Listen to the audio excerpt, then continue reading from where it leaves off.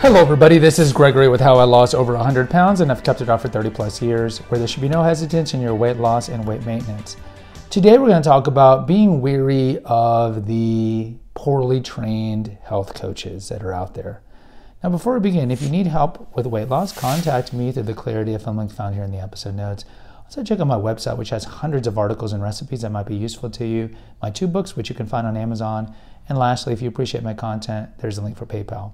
Oh, and by the way, I started a movie podcast called The Cinema Rag, which you can catch on Spotify or Apple. All right, so I've talked about this before. Who should you listen to regarding weight loss? Now, I think there's a certain element of truth. You can listen to a doctor. The doctor's going to give you the platitudes on what to do for weight loss. The average doctor visit in America, an allopathic model, is about 9 minutes. And the average American, of course, is overweight, 70% obesity, 70% overweight, 40% obese. The average woman is 5'3" and 170 pounds, and the average man is not much better. And so when the doctors come in to talk to you, most of the time you're overweight, especially if you're over the age of 30. And they'll be like, well, just try to eat better. Then you look at the doctor, and the doctor's overweight too. You might have a dietitian. The dietitian's overweight. We talked about gym trainers. We have that episode on gym trainers. A lot of gym trainers are overweight. It boggles the mind that people spend their good money on a 45-year-old obese trainer. And I get it, maybe because they're 60-year-old and more obese than the 45-year-old obese trainer, but it's like, what? But I get people who are desperate and they want to lose weight and they think, and we're always looking for the pop-up pill instant solution. And you always have to be weary of the snake salesman, so to speak, the unctuous guy who promises you, if you do this, you'll lose weight. That's not how it works for permanent weight loss. And today you just see a lot of amateur, quote, health coaches. They're out there. They're out there. There's tons of them. I'm not going to name like the institutes or the places that give these certifications, but it's not even these programs where someone does a 10-hour program, pays $1,000, and now they're a health coach. But I would say this about dietitians. I would say this about doctors. Doctors, they spend something like 6 weeks on clinical nutrition and 2 years on pharmacology. So it's not like they're even taught good clinical nutrition in medical school. And most importantly, they're still kind of taught, and this might have changed recently, the old model of fat's bad, carbs good, the Ansel Keys model like we talked about here. Eat a lot of industrial grade vegetable oils, those are good. Eat the 6 to 11 servings of grains like in the old USDA pyramid, and cereal is one of those things you should be eating.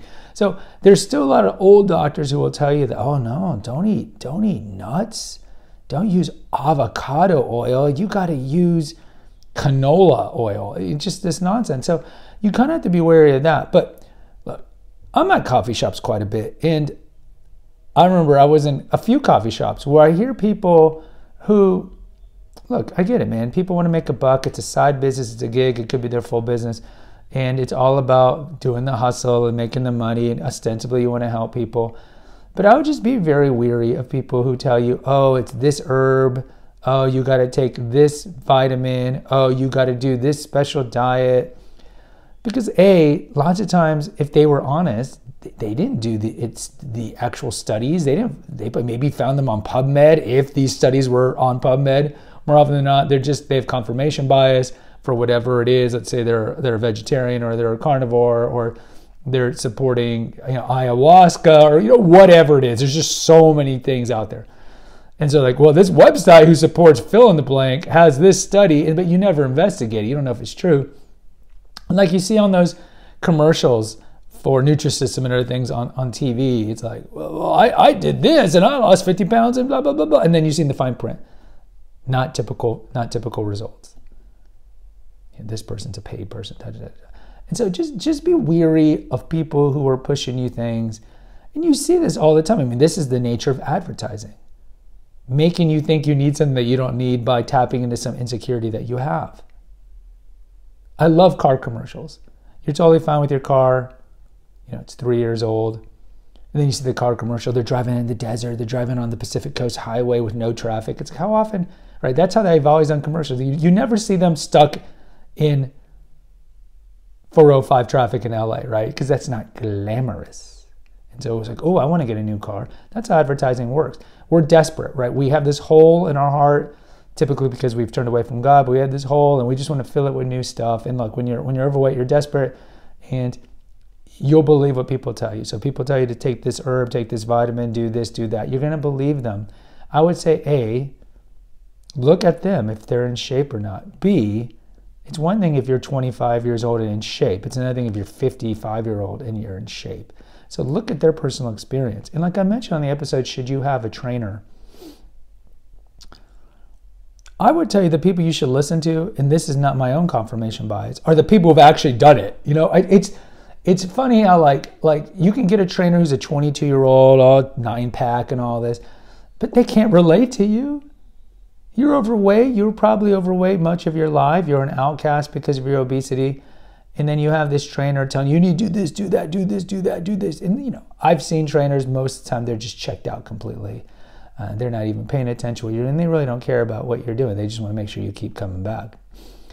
And I would say, like, look, this trainer can't relate to you.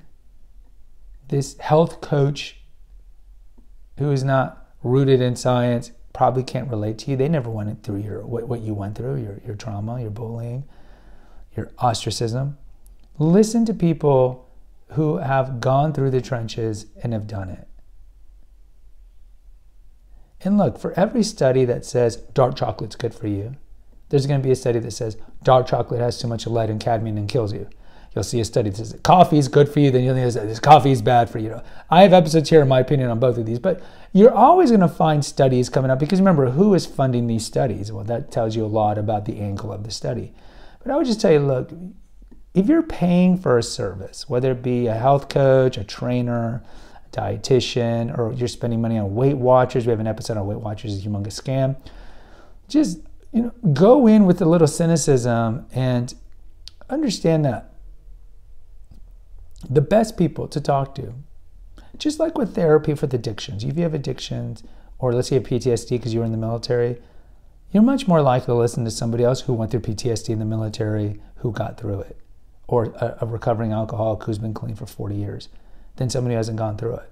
So what I would tell you, and I'm not saying this because I've gone through the trenches, I'm telling you that when you're seeking help for your weight loss journey, seek out people who've gone through the journey and have been successful, because their insight is going to be much better than a 25-year-old dietitian who just got her master's who knows nothing about the struggle, knows nothing about day in, day out, how do you lose weight and so forth. They'll tell you what the textbooks say, but they can't tell you what it's really like. And that's why you need to seek out the people who know what it's really like. Guys, post in the comments. I'd love to hear from you. Hit the notification, subscribe, and share button. Until next time, take care, God bless, and pray.